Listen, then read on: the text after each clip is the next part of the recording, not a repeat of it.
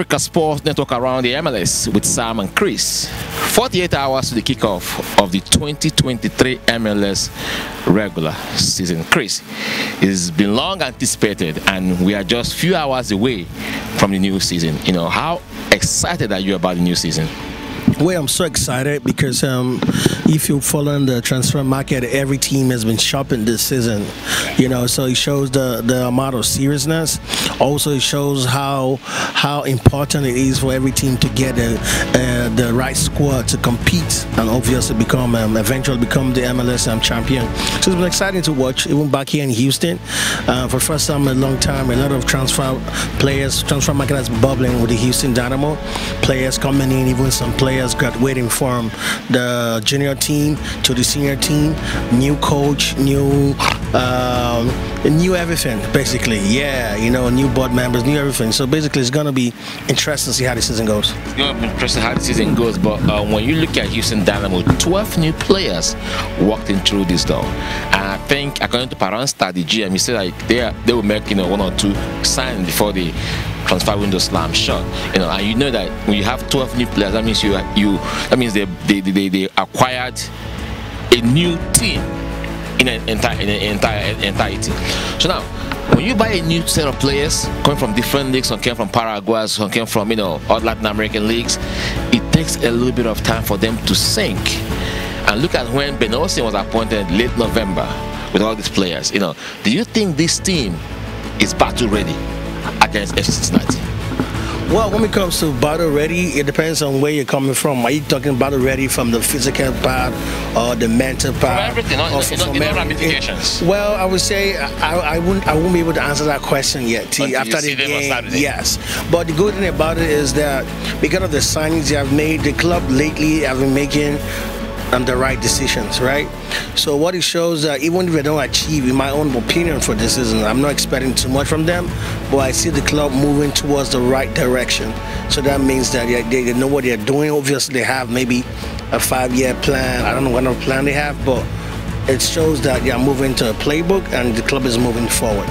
Club move forward, just like you said. You know, you don't know what the plans are, whether it's a 5-year plan. But at the end of the day, you know, last time we spoke to the owner, Ted Sego, he spoke about the fact that this team should be able to make playoffs. And coming to that, I was reading some articles by a lot of MLS pundits, and none of them gave Houston Dynamo a chance to make the postseason. You know, what will your reaction be? Well, my reaction is I'm not surprised. Dynamo has always finished for the past three seasons.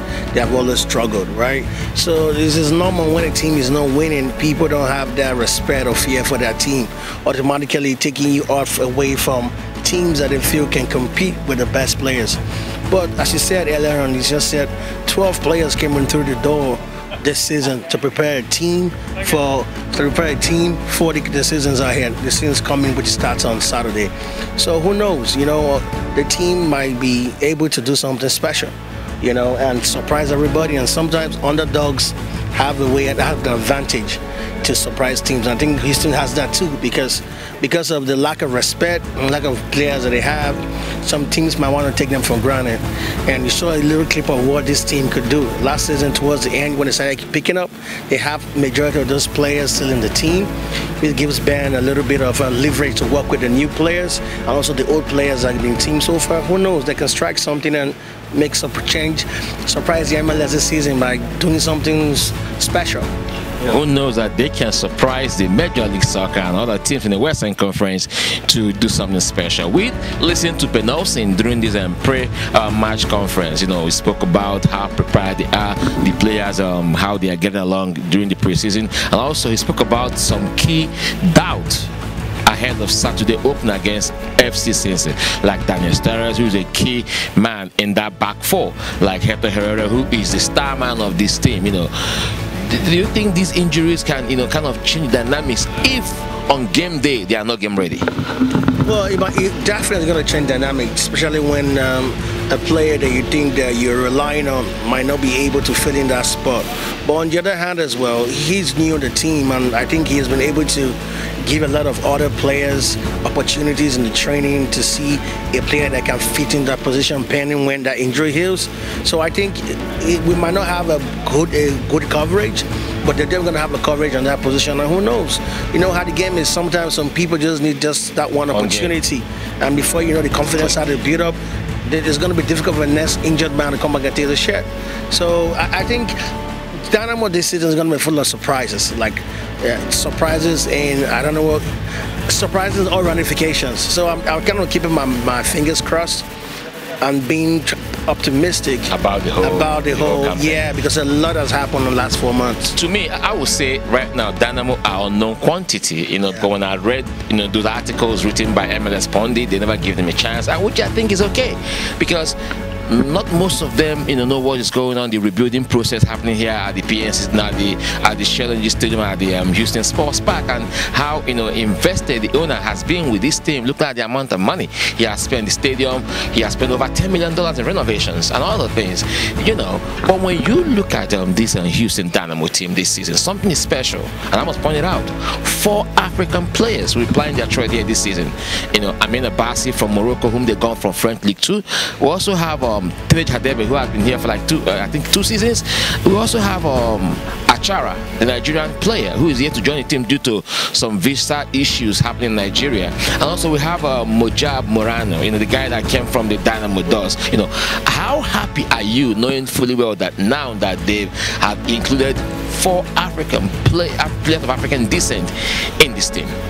Well, I'm happy. You know, it's great when you see experience things like that. You know, first of all, Houston's one of the most diverse cities in the whole of the United States, which means it has a lot of Africans, a high population of Africans from different countries in Africa. So it's only right for the team to have Africans representing them as well too. Yeah, right. Because we know we're having issues trying to get people into the stadiums to watch the games, but you know, things like this, other Africans want to watch their fellow Africans playing soccer, want to encourage them, want to support them, and just want to feel a part of the team, because monetarily you feel a part of the team because your countryman or your is playing for the team. Playing. So I think it's a way forward. You know, as I said, a lot of things have changed this season, and everything is changing towards the positive direction. So I think kudos to Mr. Ted Seeger. He obviously knows what he's doing, and he's trying to make the best out of situations and make Dynamo one of the top contender teams in the MLS this season. Even FC says this should be their 3rd season in the Major League Soccer, and they, in their inaugural season, they missed the playoff. In their 2nd year in the league, they made the postseason, and this is their 3rd season. And when we look at the level of investment Cincinnati did, you know, it's quite impressive. And the stadium is a brand new stadium, you know. So going to FC Cincinnati on the opening day weekend, just like Ben Olsen said, it's not going to be an easy task. Even though I asked him, you know, how important would their 2-0 home win over FC Dallas will factor into that game against FC Cincinnati. But you know, despite all, you know, he said, what can you deduce from the body language, from the demeanor of Ben Olsen ahead of this match against FC Cincinnati? Well, what I can deduce is definitely under pressure, man. That dude is under pressure. You would ask him, he's looking older than normal. Yeah, you know? He's under pressure. But one thing I noticed about being under pressure, you can tell naturally he's a man that wants to win and that likes to win. So from his demeanor, you can see he's under pressure, but at the same time, you know, he wants to win the game. You know, he wants to win the game. So that's what I deduce. But I want to be in that situation right now. Give me the hot seat. All right, he wants to win. He wants to win. He wants to win the opening game against FC Cincinnati at the TKO Stadium on Saturday. Africa Sports Network will be there live to bring to you the who's, the has, everything that will transpire on that opening day weekend. And my name is Sam, and this is Chris Carders, and this has been Around the MLS on Africa Sports Network.